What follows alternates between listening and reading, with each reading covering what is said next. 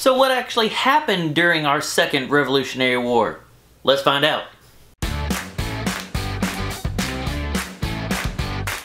Welcome to Learning with Sprayberry, where we make social studies fun, easy, and educational. Today we're going to take a look at the War of 1812, also known as America's Second Revolutionary War.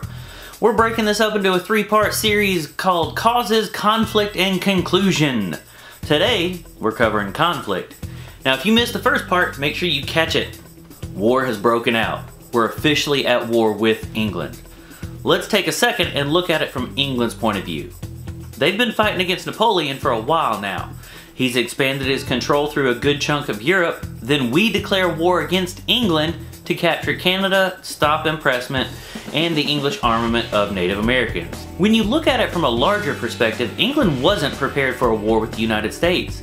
Their main focus was on preventing Napoleonic expansion in Europe, which makes the actual events of the war all the more awkward. The United States declares war in June of 1812 and begins planning attacks. The thought was that we could march into Canada and just take it. President Madison assumed that the state militias would be able to accomplish this due to the fact that the U.S. Army was only around 12,000 soldiers and Canada wasn't really well defended. Congress later approved an expansion to 35,000 troops, but it was voluntary service and the pay sucked.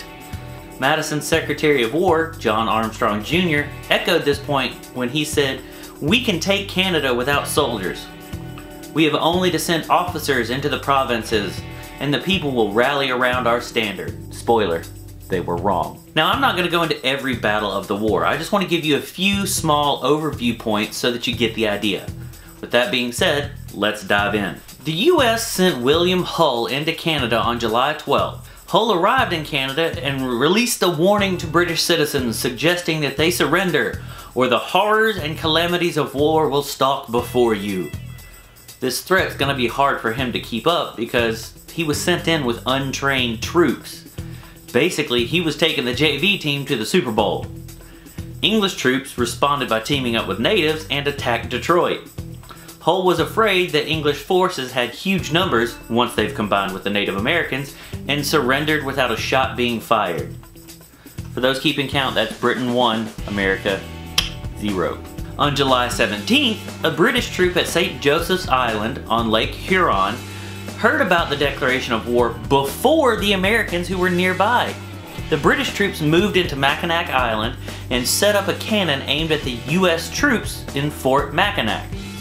The British fired one shot, surprised the Americans, who then promptly surrendered.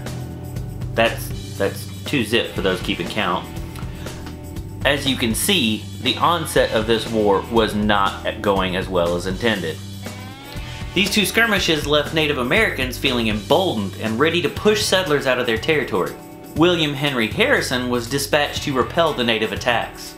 To make up for the early losses, the United States ordered Major General James Wilkinson and Wade Hampton to take the city of Montreal. Unfortunately, the two officers flat out refused to communicate with each other and never actually got close to Montreal. In September of 1813, the U.S. scores a major victory by taking parts of Lake Erie. This win and occupation gave William Henry Harrison the support he needed to retake Detroit that was surrendered by Hull. Additionally, the battles that ensued, especially at Tippecanoe, helped crumble Native American resistance. At the Battle of Tippecanoe, Tecumseh, a Native American leader, who was responsible for rallying all the different tribes against Americans, was killed. His death led to the alliance between all these tribes dissolving. To be perfectly honest, the Native Americans were a pawn in both England and America's plans. Tecumseh had joined with British forces while in other parts the U.S. had recruited and manipulated other tribes.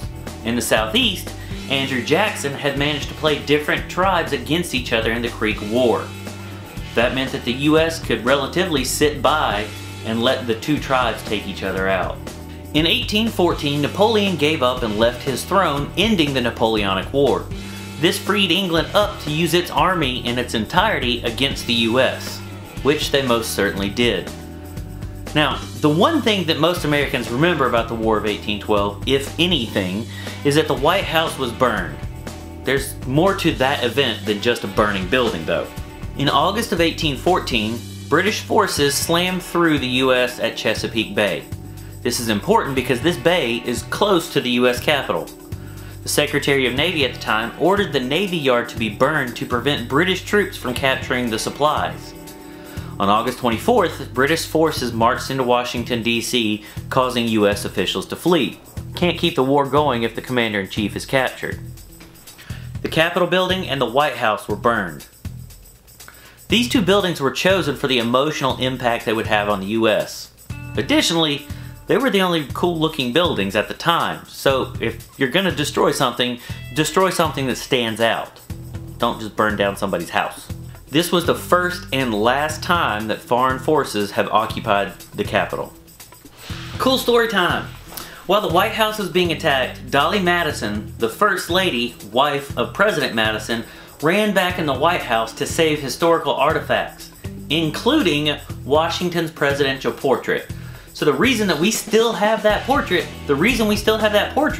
is in part due to Dolly Madison, who saved it. Less than a day after the attack, a huge thunderstorm, some people say a hurricane, hit the coast and put out the fires that the British had set. US citizens at the time naturally thought this was a message from God that the US was supposed to win. The storm additionally spun off tornadoes that hit British forces and destroyed 2 of their major cannons. Yay for us! Except these tornadoes also killed American citizens. This was dubbed the storm that saved Washington. Alright, so I can't believe that I forgot this when I was going over the battles of War of 1812. One of the big battles that I forgot to mention was the bombardment of Fort McHenry. This is where British forces along the Potomac River bombarded the fort for overnight on September 13th and 14th. Francis Scott Key was present at this bombardment and later wrote the Star-Spangled Banner upon seeing the flag still fluttering in the breeze after the bombardment.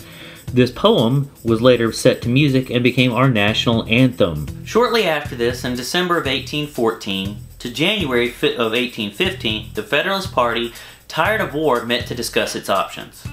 Federalists felt that the Democratic Republicans were seizing too much power in the government through their embargoes and the unfair representation over the Three-Fifths Compromise.